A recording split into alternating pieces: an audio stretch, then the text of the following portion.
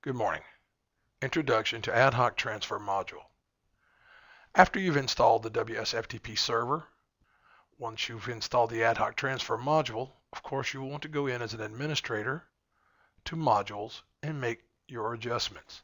In the Ad Hoc Transfer Access location, you allow either the Everyone group or any individual users that you choose to have access to the Ad Hoc Transfer Module. Further configuration of the Ad Hoc Transfer Module. Under Ad Hoc Transfer Settings, you choose the Package Storage folder. This is a location, either local or UNC, that we use to store the files that are sent in each Ad Hoc Transfer. We have a session timeout of 600 seconds. This is configurable. Files link message simply tells you what to do with the link. Please click the following link to download your folders. You can change this verbiage to suit your needs. Our cleanup expired packages every 1 hour is the default. You can of course change that to 1 or 10 or 100. Anything that suits your needs. As in our WSFTP server host details page, we have impersonation settings which allow us access and permission to write to the package storage folder. Mail settings, your email server or SMTP server that will be used for sending the emails. You can configure the port if it is a non-standard port. You can also include authentication user and password if need be.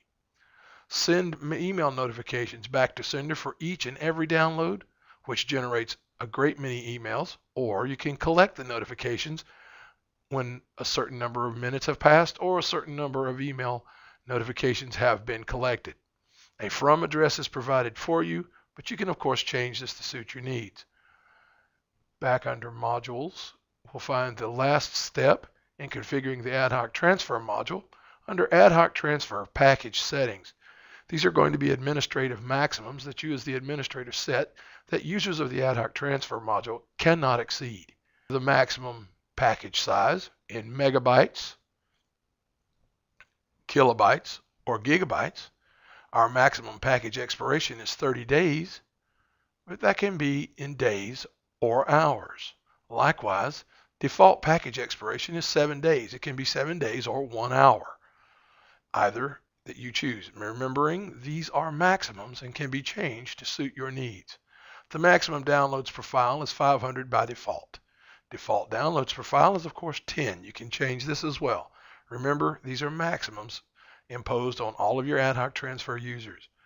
Send options, you can require notifications when files are downloaded. This would be a global configuration for each Ad Hoc Transfer user.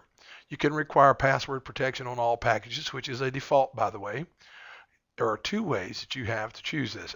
Allow senders to type their own package passwords, or we can automatically generate a password for the package and force the sender to use them. But in either case, the password must be communicated to the recipient.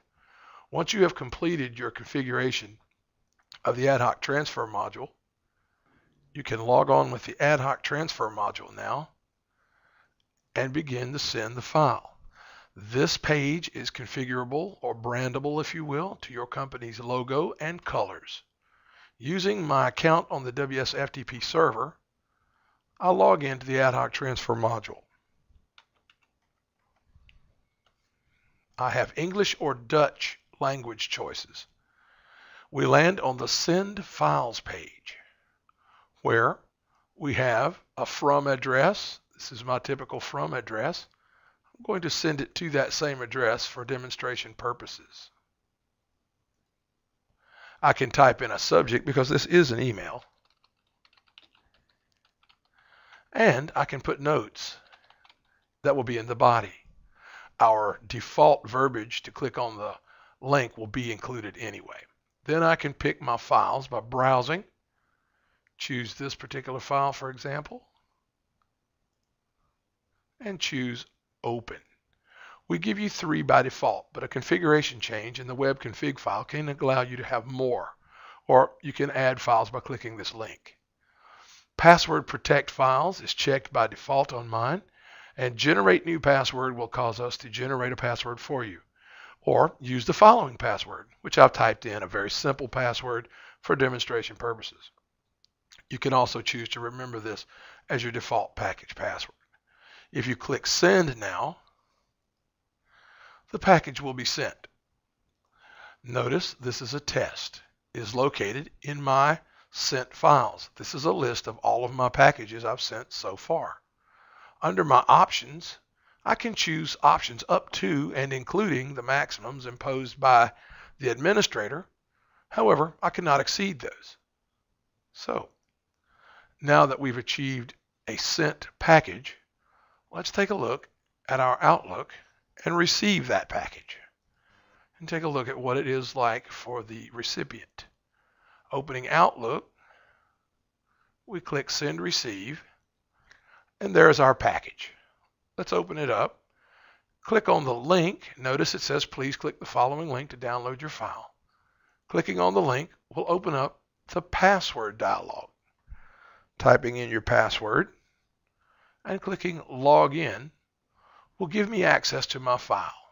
This is just click the radio, click download the file here, and you have the same options you would have in any browser to run, save, or cancel. We'll click Save, and we'll type Save, and of course it's going to ask to overwrite, and we'll say Yes. Now we have the new file.